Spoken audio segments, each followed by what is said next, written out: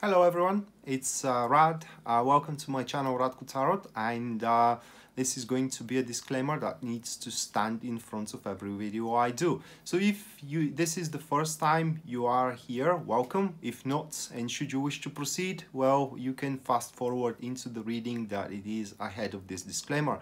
But as a disclaimer, I need to advise you that this is a general reading of the representative star sign, and for that reason, because tarot is very personal divination tool and does require narrative, which in personal readings appear to be your question or the situation that you are describing, the general reading may or may not resonate entirely with your situation. And if it resonates, that's great. If it doesn't, I do apologize for that, but and I wish you the best, you know, with the situation that you're trying to cope with. But if you wish to proceed with a personal readings, or you wish to follow me on Facebook or on YouTube, you know, all of that, or visit my website, all of that is going to be written in the description box down below. And thank you for watching in advance, and now lay back and enjoy the video.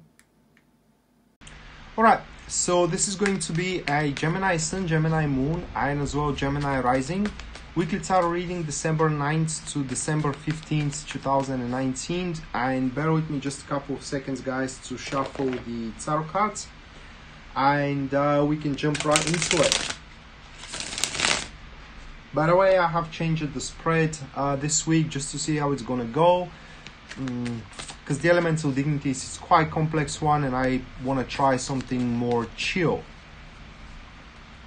Alright, so the first card, as usual, is going to represent the topic of one's week, and that is going to be the Five of Cups.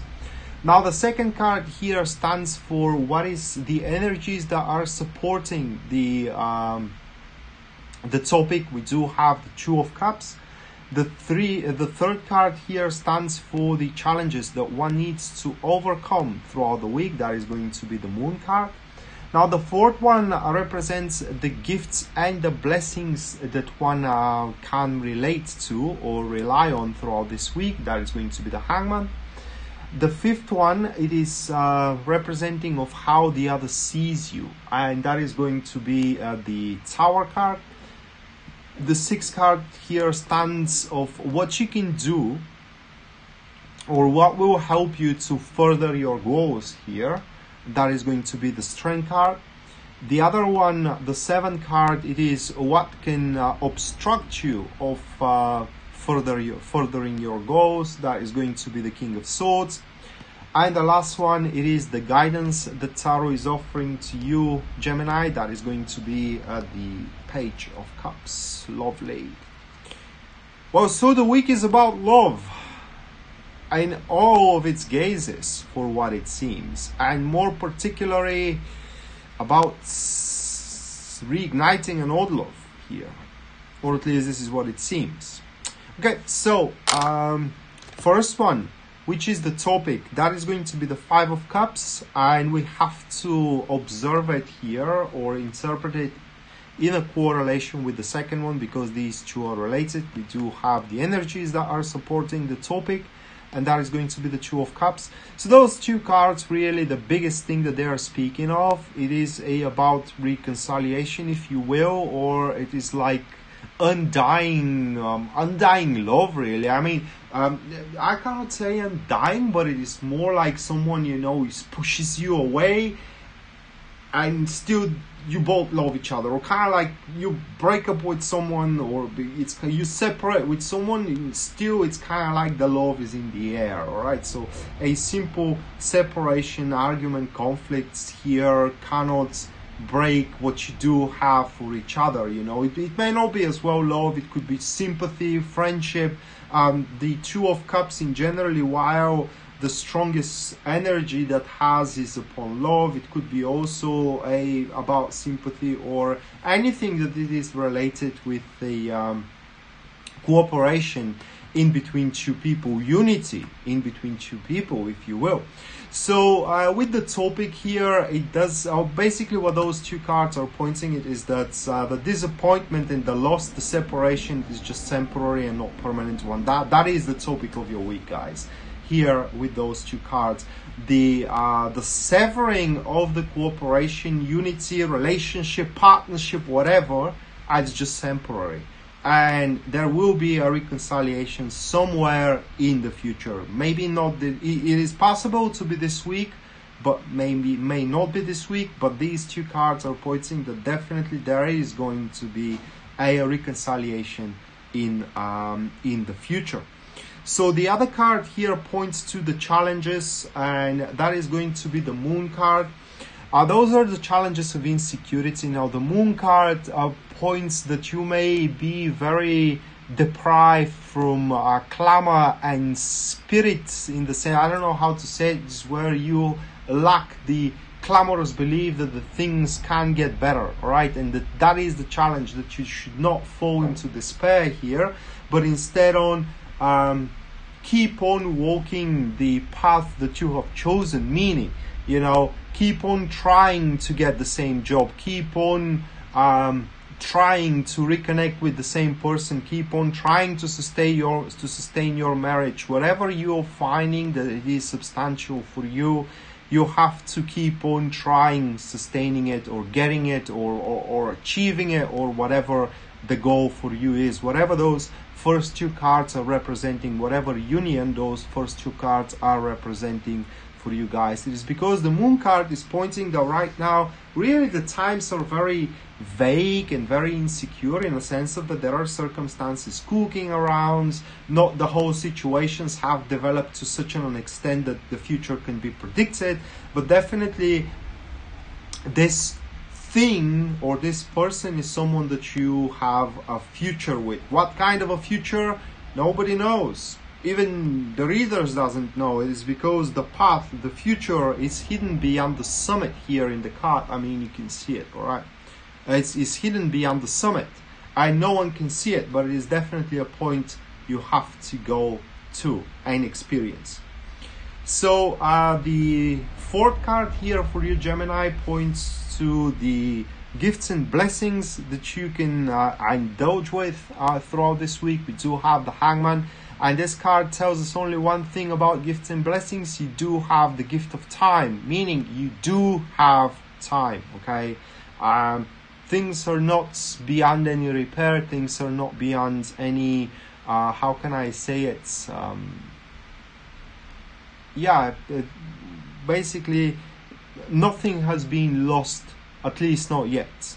And also the gift and blessings here, it's the gift of self-awareness, that if you want the things to change, the change needs to start from within. You alone have to start doing things differently, or taking on in a different standpoint as well. So we're talking about the blessing of taking and adopting a different perspective, which is gonna come natural to you. It's not like you have to struggle in order to take it, even if that means that you are going to realize that you have been wrong with some statements of yours, for example, or with some moves you did, but you're gonna be okay with it, all right? You're going to be in tune with it, because it's how you're gonna scope it.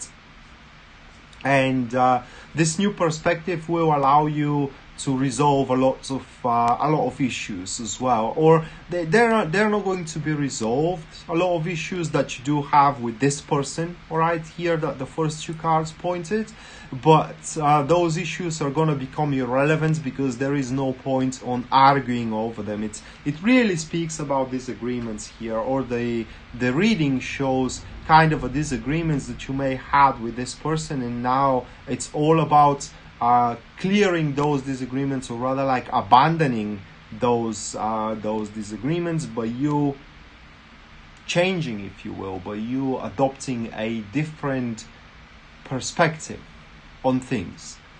And that leads us to the next one of how others sees you, pretty well fitting with the narrative here. That is going to be the Tower card, and people were seeing you willing to change. willing, to change in a way that it's very difficult to be said, not difficult, but how can I say it? It's not appropriate to say change. More appropriate is to say transforming. Now, change is something that happens naturally, in a sense of that the time makes you change, while transformation is something you do on your own, okay? And this is how people see you. If you will, that could be translated into people are going to see you determined to rebuild back relationships, connections, yourself, if you will, your life, so it can become more suitable for the union or the cooperation that is gonna bounce back in your life going further into the future. But with the Tower card, we safely can say that people will see you are gonna see you as determined to rebuild your life, to bring it down and rebuild it in a new forms and shapes, this time around much more prosperable than the previous forms and shape. That could count as the entire life. It is like rebuilding your life once again. So the other card here represents of what is going to help you to chase your goal, and that is going to be the Strength card. And this is the perseverance through patience. And as well, the, how can I say it, the strength through self-belief, where you don't feel bad about wanting things, where you don't feel guilty about striving for a certain goals in certain enterprises, where you don't feel obliged to explain yourself constantly why you want a certain things, but you allow your actions instead to speak louder than words, and to be so convincing that no one can object in regards to your actions.